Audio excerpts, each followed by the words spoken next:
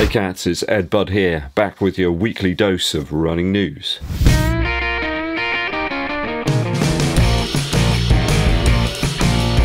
Thanks for tuning in cats, always appreciated. If you're enjoying the channel and you haven't done so yet, please hit that subscribe button. Also click the bell below for notifications when I roll out those new videos for you. You can also give the video a thumbs up like and share it with your running buddies. Really helps out. Merci beaucoup. Back with the running news today, story number 1. The Bath Half Marathon has once again been postponed here in the UK. I think the event was supposed to run in May, and I think it's about the 4th time now it's been postponed.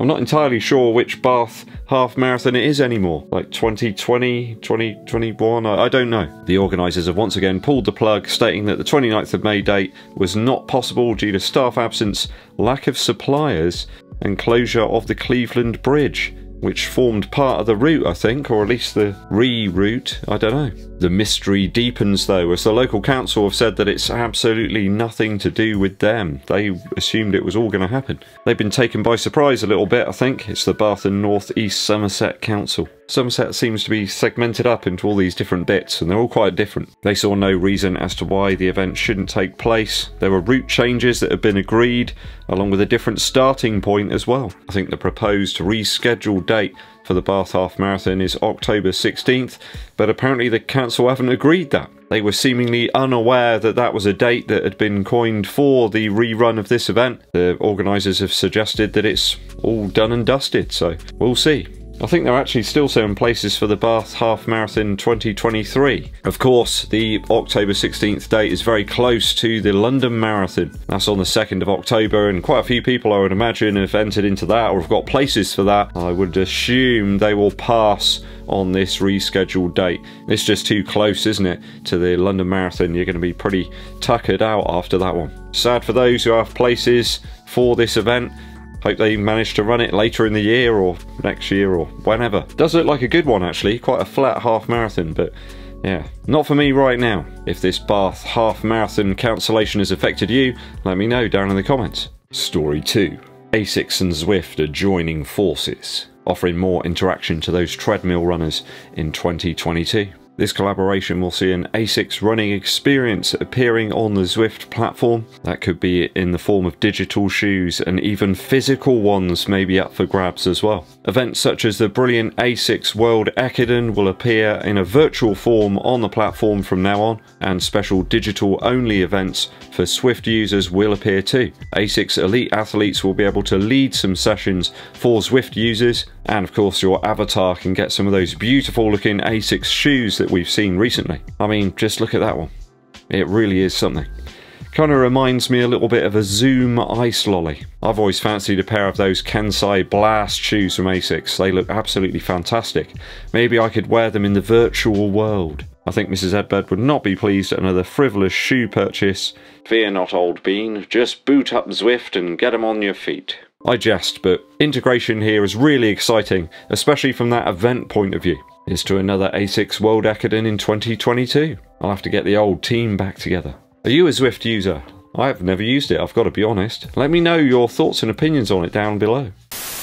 Story 3. We're sticking with ASICS here. There's so many things going on with them recently. Loads of new shoes, very exciting. Some pictures of the forthcoming ASICS MAGIC SPEED 2 have surfaced, slightly higher res images, and we can pick out a few very important details here. There's quite a few things I hope that ASICS would change about the current lineup of shoes in the forthcoming one.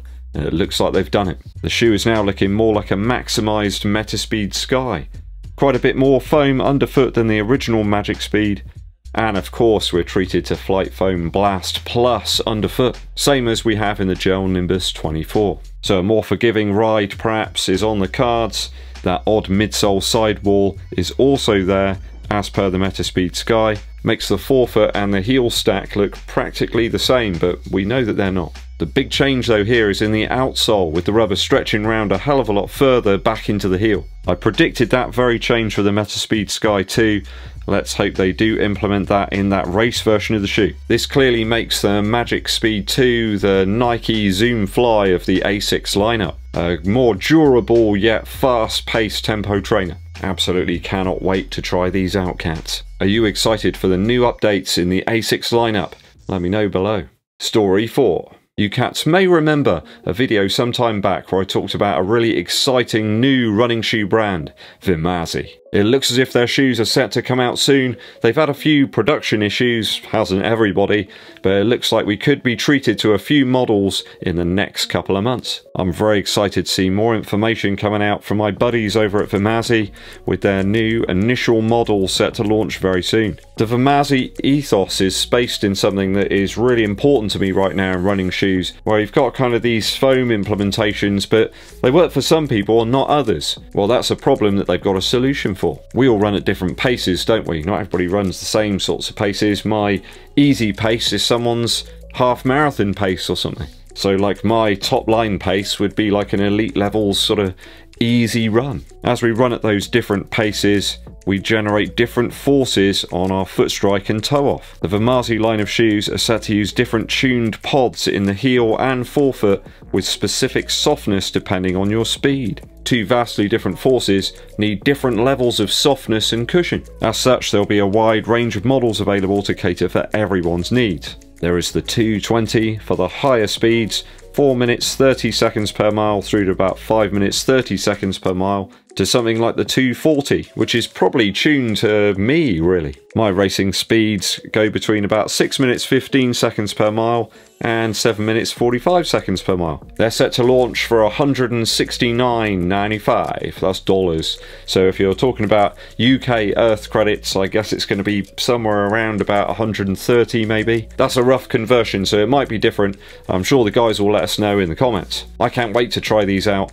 Imagine like a Adios 6 but more tuned to the specific runner. It's almost like a custom shot Fender or Gibson guitar.